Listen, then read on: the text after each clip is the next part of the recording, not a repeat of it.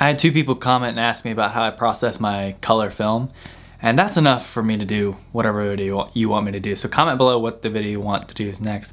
Now, I'm not an expert. I'll link a video below as to where I learned this from, but this is basically how I develop my film. First, we got to get our film on the roll. Let me show you that.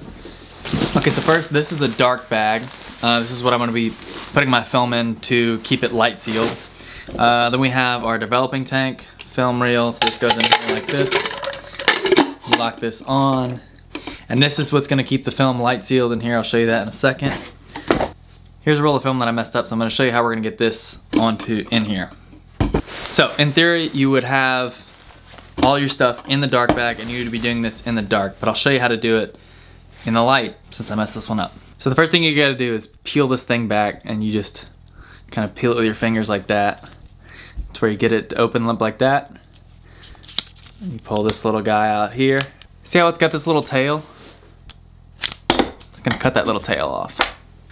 Take one of our film spools. You can feel these little things with the ball bearings back here.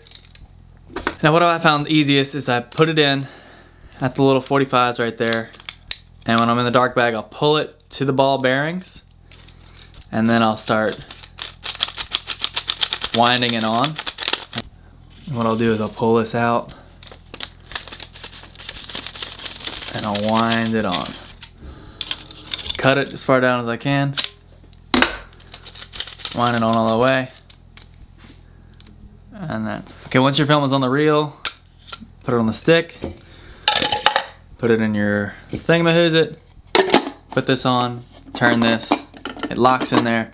Then you can pull it out of the dark and start developing. Now I'm gonna take these 2 rolls and do it for real. Okay, got it all loaded in here. This is honestly the hardest part, is loading the canister. I put 2 in here. Don't know how to do it on the first one. Second one was perfect. All right, to developing. Okay, here are our chemicals. First one we need is developer, and we need to heat this up to 102 degrees. And behind that we have Blix, and it needs to be plus or minus 10 degrees. So what I want to do is get it to about 106 degrees, somewhere in there. And then I want to let it fall down to 102 because it has to be specifically 102 degrees before I put it in my tank. All right, well that's heating up. I need to wash the film. Put it in here. I try to get it close to 102 degrees so the film is already warmed up when the time I put the chemicals in there. But all I gotta do, switch this around and dump it out a couple times. When that gets down to exactly 102, I need to start the process. Alright, we're at 103 degrees. Once it gets down to 102, I'm gonna start dumping it in. Start a timer. I'm gonna agitate for the first 15 seconds. Then after that, agitate for 5 seconds every 30 seconds for 3 minutes and 30 seconds. Did that make sense to you? Is that good?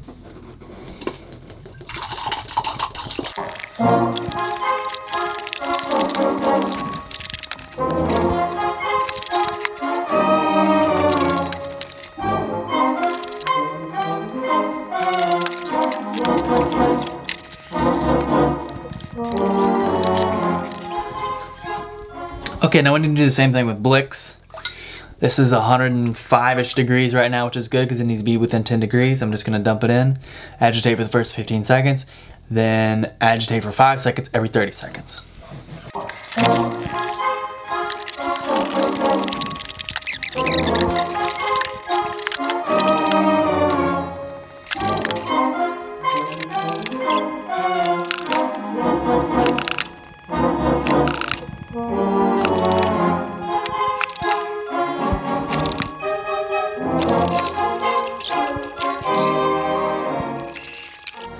Alright, now I need to wash the film for about 3 minutes.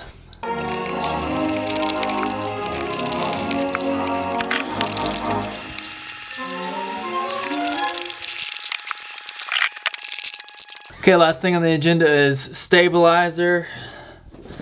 Room temperature, dump it in, agitate for about a minute.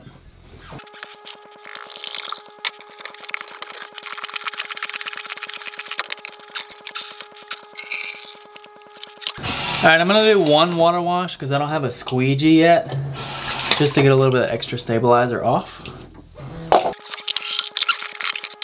And here are our rolls, and they're brown. They're good. One of these is a mystery film too. Alright, let's hang them up. Alright, I got the film hanging in my bathroom to dry. We'll come back to that in a few hours.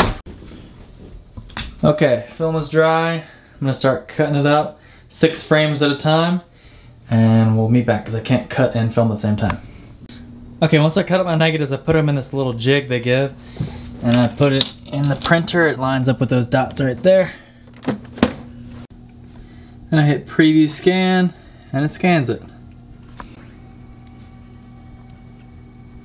And there we go.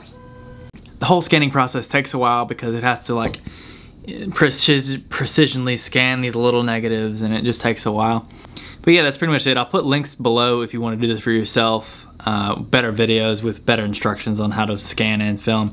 Thank you so much for watching. Love you so much. Oh, and comment what other video you want me to do, because I'll do it, obviously. Bye.